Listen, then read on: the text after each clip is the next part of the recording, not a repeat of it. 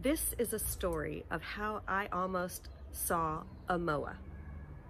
So I'm filming outside here in Auckland, New Zealand, and it's so funny to me still how in New York City we are obsessed with dryers. I think a lot of America, we wash our clothes and we put them in the dryer. And as you see, I think I've used a dryer like a handful of times here in New Zealand, but mostly we just hang the laundry out to dry outside. So I thought it was a very real, authentic scene for you to see from New Zealand. So when I came to New Zealand, I went to, I think it was the Te Papa Museum in Wellington, and saw that there were somewhere around 80 species of wildlife that were unfortunately, that have gone extinct from when man first came to New Zealand. And what I love about New Zealand are all the efforts that they make to save the current wildlife populations that they can, the kiwi bird being one of them. And they're making some really great headway. And the moa bird was a 6-foot tall bird, by all accounts friendly, because apparently they were really easy to pick off because they were very friendly. And so I went to Australia years ago, and there's the cassowary bird, and they apparently will like eat your gizzards or something like that. So they sound very, very hostile. Whereas the moa bird just seemed like this really kind, tall bird. So I'm like, oh, I really want to meet one. But of course they've all gone extinct, which is such a bummer.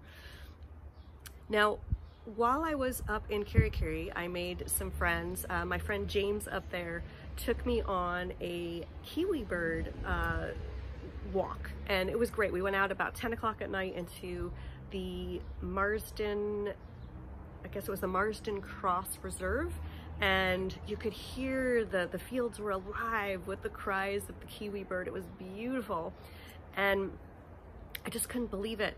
I guess if you're trained, you see them at half the time. He'd be like, oh, look down at your foot. And there was this kiwi bird, and the first one that I saw was just so, it was like being in a different time, because the gait of the kiwi bird is sort of, I want to say there might be a little bit of a chicken in it, but there's something like prehistoric about the way the fur, it's not even fur, it's hard to explain, like the hair of the bird with the gait, all combined. So I just felt like I was almost in a different era. And they're just lovely, and when they realize they've been spotted, they kind of, it's like they're there one minute and they're not, and they like kind of burrow under what looks like sort of a top layer of hay.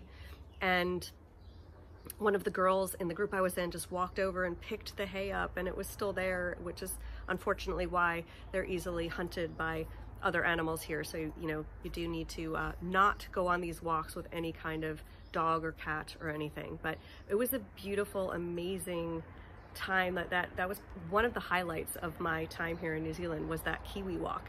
And so it still inspired me all the more to see this moa bird that I know is extinct. Except, so one day I was with a friend in Christchurch, and his friend comes over and we're having a beer, and the friend starts talking about, he's like, oh shoot, I gotta go over to the neighbor and see about the moa. And I'm like, oh my God, there's a moa next door, your neighbor has a moa. And then I realized it was just me not understanding the Kiwi accent, as sometimes happens. And he, in fact, was not talking about a moa, he was talking about the lawn mower. Bummer. So in the end, it looks like I won't get to see that live moa bird after all, but the kiwi bird is a definite, almost substitute, but still very, very cool. So that's it for today's story. If you liked it, hit the like button. And if you are not already a subscriber to my channel, please hit the subscribe button, and I will see you on the next video. Bye.